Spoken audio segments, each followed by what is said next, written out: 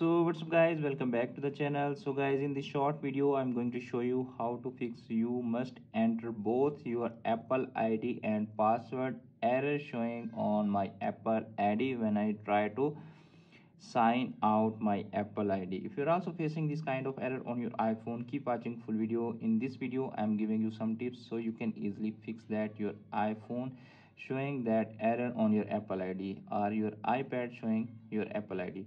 So let's start video without wasting any time and firstly move to the first solution. The first solution is check your internet connection. Okay, make sure you are connected with strong Wi-Fi or cellular data. If you're not connected with strong Wi-Fi or cellular data, just connect your iPhone to the Wi-Fi or cellular data and then try to again turn off find my iPhone or try to sign out Apple ID. Okay, if that method not working for you, then move to the next solution. The next solution is make sure you are enter correct password when you try to turn off find my iPhone and try to sign out your Apple ID. Okay, if you're not entering the correct password, it will showing error on your Apple ID. Okay, if that method is also not working for you, then move to the next solution. The next solution is turn off your iPhone and then turn it on after 5 to 10 seconds. Okay, to do that, open iPhone settings. In settings section you need to tap on general, scroll down,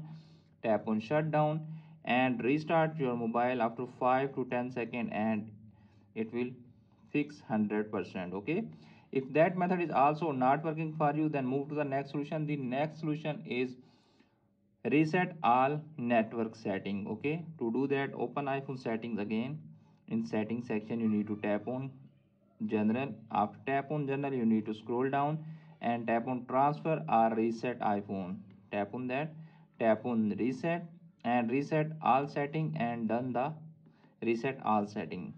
So friends, by do the 2 to 3 step, you can easily fix that your iPhone Apple ID showing you must enter both your Apple ID and password correct. Okay, after watching this video, I hope you will all know how to fix that error on Apple ID that running on your iPhone, iPad or iPod touch.